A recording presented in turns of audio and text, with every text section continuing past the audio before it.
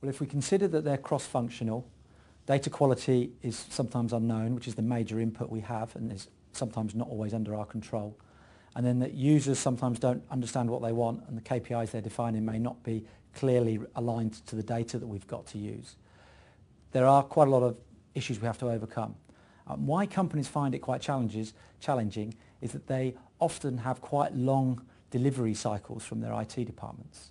So for example, if you're using a waterfall approach where you have to define the requirements up front, get them approved, and then go into, let's say, a 6-month delivery cycle, quite often by the time you've delivered, what you're delivering isn't what the end user requires anymore because business has moved on.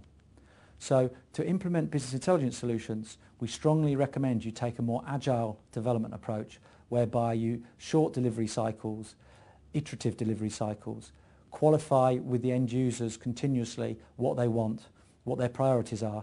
As you stumble with a difficulty, don't dwell on it, move on, park it, document it, try and overcome it. If you can't overcome it, move on to the next stage of the delivery. Keep the momentum going, keep the deliveries going into the business, let them change their mind.